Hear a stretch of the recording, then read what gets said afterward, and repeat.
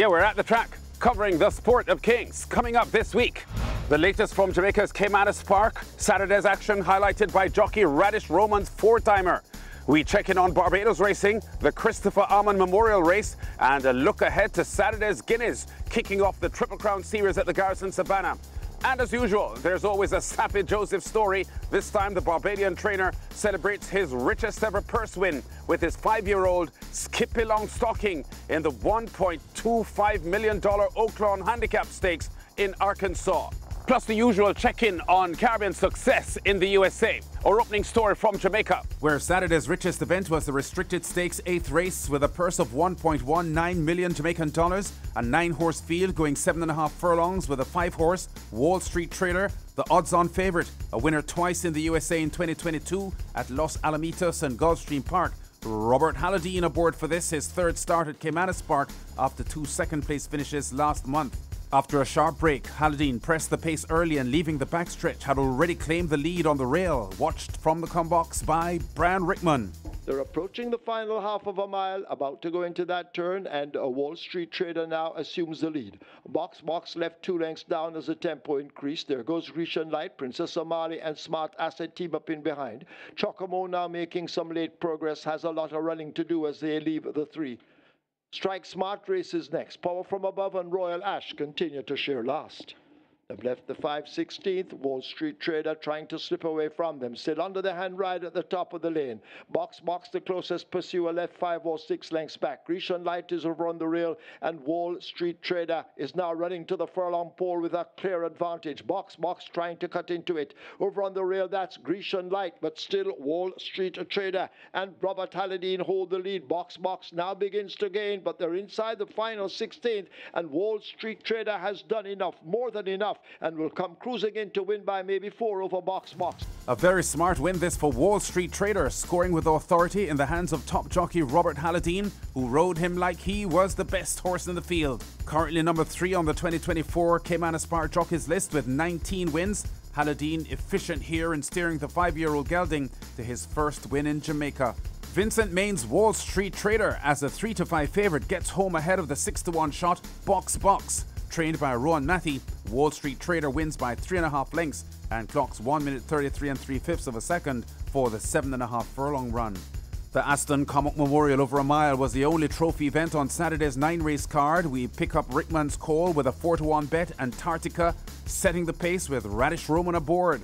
As they come flashing past the final 5/16th, about to come into the lane in the Aston Comic. It's Antarctica bringing them into it. Super Alex on the outside now, trying to reel the leader in. Mr. Senator coming on down against the fence, but they race inside the final 3/16th. It is Antarctica. The stick now comes out in the left hand. Antarctica holding a good-looking lead. Super Alex trying to cut into it along with Cookie Day and Night and Mr. Senator, but it is Antarctica flowing well. Radish Roman looking for a 4-timer. Can Antarctica give it to him? And yes, Antarctica will in the Aston Comic Memorial Trophy. They win by 4. Radish Roman voted Jamaica's most improved rider in 2023 and enjoying another good year so far in the saddle.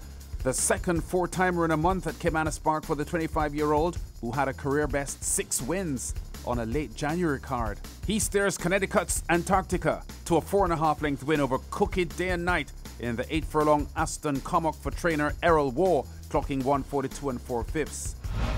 Now, in the next couple of weeks, we'll mark the 2nd anniversary of the passing of the iconic racing commentator and administrator Chris Armond, who coincidentally shares a death date, the 11th of May, with 2 other Caribbean legends, reggae superstar Bob Marley and the great cricket commentator Tony Cozier. The Barbados Turf Club at its last race meet had the 2024 renewal of the Chris Armond Memorial, honouring Armond, who had a 7-year stint as Barbados Turf Club CEO, a similar position he also held at various times in Trinidad and Tobago and his native Jamaica.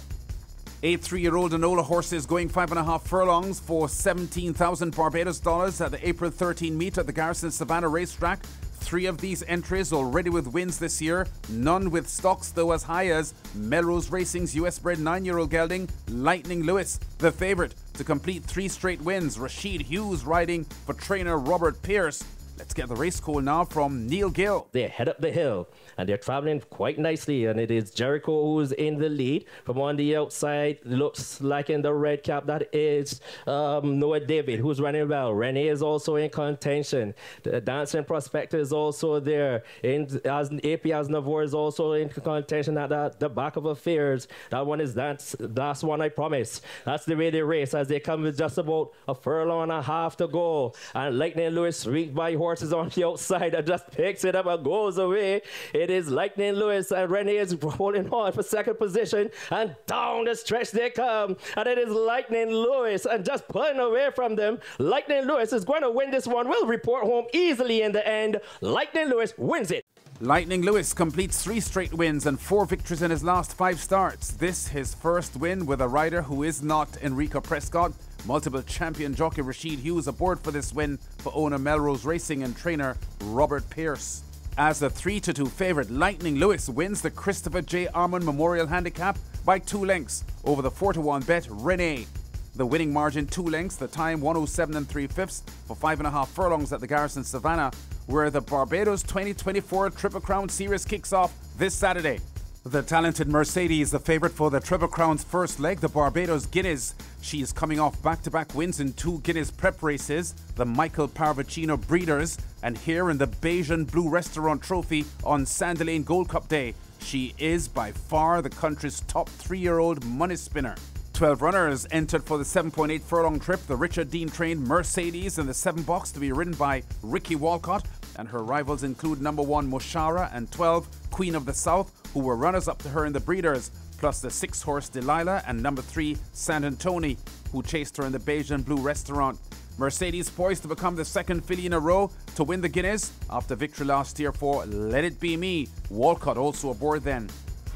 And finally now to the USA, where Saffie Joseph's 5-year-old horse Skippylongstocking won Saturday's $1.25 million Oaklawn Handicap Stakes in Arkansas, giving the Barbadian trainer his richest ever purse win. Saffie already had $1 million wins in the Pennsylvania and Florida Derby races and the Charlestown Classic, but never a triumph as big as $1.25 million on offer in this Oaklawn Handicap at Oakland Park, where he had 2 starters. The favourite Skippylongstocking in 2nd spot here, going in chase of his front-running stablemate as the field rounded the far turn. County final a half length in front. Skippylongstocking looms large on the outside. Reincarnate set hard. He's in trouble. He's been passed by Highland Falls, who picks up the running, and Skippylongstocking with a big burst. Skippylongstocking at the top of the lane just opened up to a 3-length lead with a nice acceleration. Highland Falls is charging into the 2nd position. Reincarnate 3rd, but it appears he's beaten at this point with a furlong to go. Skippylongstocking,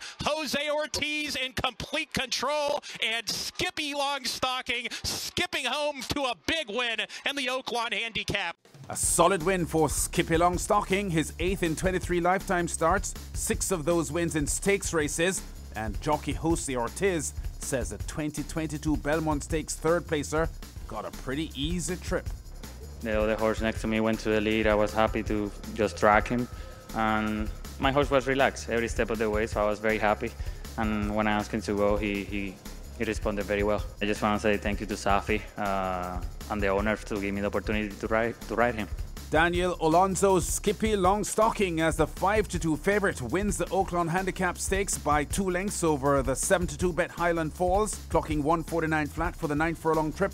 Trainer Saffie Joseph's 93rd career stakes win, this in North America, the 8th this year for the Bayesian superstar trainer, who is currently number 7 on the 2024 trainers list in all of the USA, with horses earnings of $4.04 million. Saffie, by the way, also had 3 weekend wins at Florida's Gulfstream Park, where he is the reigning champion trainer. Our usual weekly tally of wins for Caribbean racing men in the USA before we go. In the past week since our last show, I've counted 27 victories. Among them, Barbadian jockeys pretty hot. Rocco Boyne with 3 wins at Thistledown, including a Monday double. Rashawn Latchman won twice at Charlestown. Rashawn Blanche, he had wins at Hawthorne and Fairmont. The Jamaican trainer Ron Crichton had 4 wins in Florida, 3 at Tampa Bay Downs and 1 at Gulfstream Park. And the Jamaican jockey Cayman McGregor had 2 wins at Turf Paradise. We've been at the track, covering top stories and exciting races in the Sport of Kings. Check us out again next week.